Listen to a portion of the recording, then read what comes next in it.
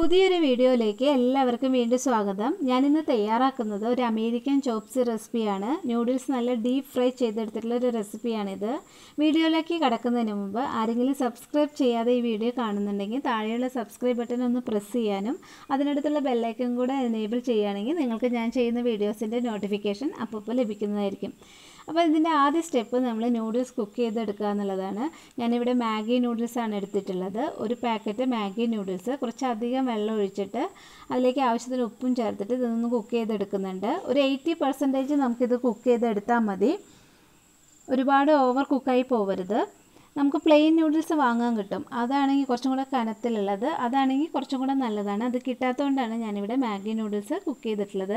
ഇനി അതിലെ വെള്ളമെല്ലാം ഊറ്റി കളഞ്ഞ ശേഷം നമുക്കതൊരു ബൗളിലോട്ട് ഇട്ട് കൊടുത്തിട്ട് കുറച്ച് കോൺഫ്ലവർ, 2 ടേബിൾ സ്പൂൺ കോൺഫ്ലവർ ഒന്നിട്ടിട്ട് അതൊന്ന് മിക്സ് ചെയ്ത് വെക്കാം. ഒന്ന് സെറ്റാവാൻ വേണ്ടിയിട്ടാണ്.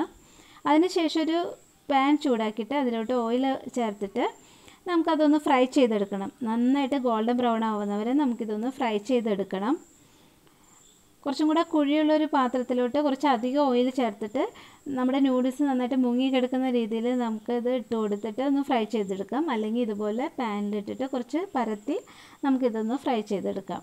നല്ല ഗോൾഡൻ ബ്രൗൺ ആവുന്നവരെ, ക്രിസ്പി ആവുന്നവരെ നമുക്കിത് ഫ്രൈ ചെയ്തെടുക്കണം. നൂഡിൽസ് ആയതുകൊണ്ട് തന്നെ പെട്ടെന്ന് ഇത് ഫ്രൈ ആയിട്ട് കിട്ടും. ഇനി നമുക്കിതൊന്ന് മറച്ചിട്ട് 2 സൈഡും ഫ്രൈ ചെയ്തെടുക്കാം. അങ്ങനെ നമ്മുടെ നൂഡിൽസ് 2 സൈഡും നല്ല ക്രിസ്പി ആയിട്ട് ഫ്രൈ ആയിട്ട് വന്നിട്ടുണ്ട്. ഇനി നമുക്ക് ബാക്കി ഇൻഗ്രീഡിയൻസ് എങ്ങനെയാണ് തയ്യാറാക്കുന്നത് നോക്കാം. ഇതിനായിട്ട് ഞാൻ കുറച്ച് ചിക്കൻ, ബോൺലെസ് ചിക്കൻ എടുത്തിട്ട് കുറച്ച് വെള്ളത്തിൽ ഉപ്പും കുരുമുളക് പൊടിയും ചേർത്തിട്ട് കുക്ക് ചെയ്തെടുക്കുന്നുണ്ട്. അതിനുശേഷം അത് ചെറിയ പീസായിട്ട് കട്ട് ചെയ്ത് വെച്ചിട്ടുണ്ട്. നമ്മൾ ചിക്കൻ വേവിച്ച വെള്ളം വേസ്റ്റ് ആക്കുന്നില്ല, അത് നമ്മൾ യൂസ് ചെയ്യുന്നുണ്ട്. അതുപോലെ കുറച്ച് വെജിറ്റബിൾസ് കട്ട് ചെയ്ത് വെച്ചിട്ടുണ്ട്. ഇനി നമുക്ക് സോസ് തയ്യാറാക്കാം. ഇതിനായിട്ട് ഒരു സോസ് പാൻ ചൂടാക്കിയിട്ട് അതിലോട്ട് കുറച്ച് വെളുത്തുള്ളി, ഒരു 4-5 അല്ലി വെളുത്തുള്ളി ചെറുതായിട്ട് കട്ട് ചെയ്ത് ചേർത്തിട്ട് അതൊന്ന് വഴറ്റിയെടുക്കാം. വെളുത്തുള്ളി ചെറുതായിട്ടൊന്ന് വഴന്ന് വന്ന ശേഷം നമുക്കിതിലോട്ട് ഒരു സവോള ചെറുതായിട്ട് കട്ട് ചെയ്തത് ചേർത്തിട്ട് അതും കൂടെ നന്നായിട്ടൊന്ന് വഴറ്റിയെടുക്കാം. സവാള ഒന്ന് വഴന്ന് വന്ന ശേഷം മാത്രം നമുക്ക് ബാക്കി വെജിറ്റബിൾസ് ഇതിലേക്ക് ചേർത്താൽ മതി. സവാള പെട്ടെന്ന് വഴന്ന് കിട്ടണമെന്നുണ്ടെങ്കിൽ കുറച്ച് ഉപ്പ് വേണമെങ്കിൽ ചേർത്ത് കൊടുക്കാം കേട്ടോ. നമ്മുടെ കയ്യിലുള്ള വെജിറ്റബിൾസ് നമുക്ക് ഇതിലേക്ക് ചേർക്കാം. ഏതെങ്കിലും 1-2 ഐറ്റംസ് ഇല്ലയെന്ന് വിചാരിച്ചിട്ട് നമ്മളൊരു റെസിപ്പി തയ്യാറാക്കുന്നത് വേണ്ടാന്ന് വയ്ക്കേണ്ട ആവശ്യമൊന്നുമില്ല. നമ്മുടേതായ ഇന്നോവേഷൻസൊക്കെ വരുത്തിയിട്ട് നമുക്ക് ഓരോ റെസിപ്പിയും തയ്യാറാക്കിയെടുക്കാം. ഞാനിവിടെ ചെറുതായിട്ട് നീളത്തിൽ കട്ട് ചെയ്തിട്ടുള്ള ഒരു വലിയ ക്യാരറ്റും ഒരു 3-4 ബീൻസ് കട്ട് ചെയ്തതും ഒരു ക്യാബേജിൻ്റെ ചെറിയ പീസ് നീളത്തിൽ കട്ട് ചെയ്തതുമാണ് ഇതിലേക്ക് ചേർക്കുന്നത്. ഇത് ഓവർ കുക്കൊന്നും ആവേണ്ട ആവശ്യമില്ല, ചെറുതായിട്ടൊന്ന് വഴറ്റിയെടുത്താൽ മതി. അതിനുശേഷം ഞാനിതിലോട്ട് ഒരു സ്പ്രിംഗ് ഓണിയൻ ചേർക്കുന്നുണ്ട്. ഞാൻ വീട്ടിൽ മണ്ണിൽ കുഴിച്ചിട്ടിട്ട് ഉണ്ടായിട്ടുള്ള ഒരു സ്പ്രിംഗ് ഓണിയനാണിത്. സവാള കുഴിച്ചിട്ടിട്ട് അതിൽ നിന്ന് ഉണ്ടായിട്ടുള്ള സ്പ്രിംഗ് ഓണിയനാണിത്. അത് ഇതിലേക്ക് ചേർക്കുന്നുണ്ട്. ഇതൊന്ന് നന്നായിട്ട് വഴന്ന് വന്ന ശേഷം മാത്രം നമുക്ക് ബാക്കി ഇൻഗ്രീഡിയൻസ് ഒക്കെ ചേർക്കാം. ആവശ്യത്തിനുള്ള ഉപ്പ് ഇതിലേക്ക് ചേർക്കാം. ഒരു 2 ടേബിൾ സ്പൂൺ ടൊമാറ്റോ സോസ് ചേർക്കുന്നുണ്ട്. 1 ടീസ്പൂൺ സോയാ സോസും ഇതിലേക്ക് ചേർക്കുന്നുണ്ട്. അതുപോലെ തന്നെ 1 ടീസ്പൂൺ വൈറ്റ് വിനീഗറും കൂടെ ഇതിലേക്ക് ചേർക്കാം. ഇനി ഇതിലോട്ട് ആവശ്യത്തിനുള്ള കുരുമുളക് പൊടി ചേർക്കാം. ഞാനിവിടെ 1/2 ടേബിൾ സ്പൂൺ കുരുമുളക് പൊടിയാണ് ഇപ്പോൾ ചേർത്ത് കൊടുത്തിട്ടുള്ളത്. എരിവ് നോക്കിയിട്ട് നമുക്ക് വേണമെങ്കിൽ വീണ്ടും കുരുമുളക് പൊടി ഇതിലേക്ക് ചേർക്കാം. ചില്ലി പൗഡർ വേണമെന്നുണ്ടെങ്കിൽ അതും ഇതിലേക്ക് ചേർത്ത് ഒന്ന് വഴറ്റിയാൽ മതി. ഞാനിവിടെ ചില്ലി പൗഡർ ചേർത്തിട്ടില്ല.